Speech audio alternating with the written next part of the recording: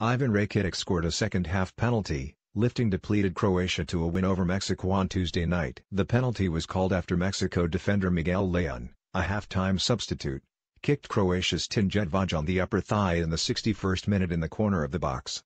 Rakitic's penalty kick, low and to the left, just beat goalkeeper Guillermo Ochoa. It was the first goal given up by Mexico in 350 minutes, including games against Poland, Bosnia, and Iceland.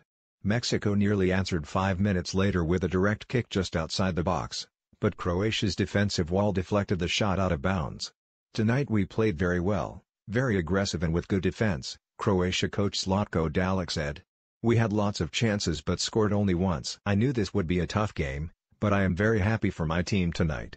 Croatia, Kalinic, Vrsaljko, Jedvaj 35, Kerluka, Nizic 74, Vida, Pivaric, Rakitic, Kop 76, Badalj, Bradaric 45, Pijika, Rog 60, Kovacic, Rebic, Pasalic 71, Kramaric subs not used, Livakovic, Strinic goal scorers, Rakitic, Pen, 62 Mexico, Ochoa, Araujo, Reyes 16, Molina 45, Ayala, Moreno, Jorge Hernandez, Govia, Salcedo 45, Alvarez 68, Guardado, Jimenez 61, Pizarro, Leon 45, Vela, Javier Hernandez, Lozano subs not used, Lopez, Corona, Gallardo, Talavera, Fabian, Peralta.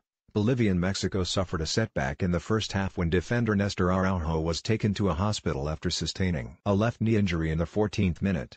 Araujo landed hard on the ground while trying to stop a shot on goal from Croatia's Ante Rebic. Araujo was replaced by Diego Reyes. Ochoa and forwards Herving Lozano and Javier Hernandez all started for El Tri after sitting out a 3-0 win Friday against Iceland. Before the game, Mexico coach Juan Carlos Osorio criticized Croatia's decision to release 6 of its top players: Luka Modric, Real Madrid; Mario Mandzukic, Juventus; Ivan Perisic, Inter Milan; Marcelo Brozovic, Inter Milan; Daniel Subasic, Monaco; and Nikola Kalinic, AC Milan. Real Madrid coach Zinedine Zidane had requested Modric return to the club, while the other players suffered bruises or minor injuries during Croatia's 2-0 loss to Peru on Friday in Miami.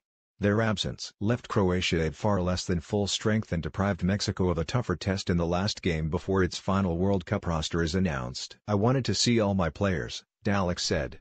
"My young players gave me good answers. These players showed me what I want: aggressive football, compact football." The two teams last met in May 2017 in Los Angeles, a 2-1 Croatia win. In the group stage at the 2014 World Cup, Mexico beat the Croatians 3-1. Entering the game, Mexico were unbeaten in 6 matches in front of friendly crowds at AT&T Stadium. The only time the squad hadn't won here was a 2-2 draw with Argentina in 2015.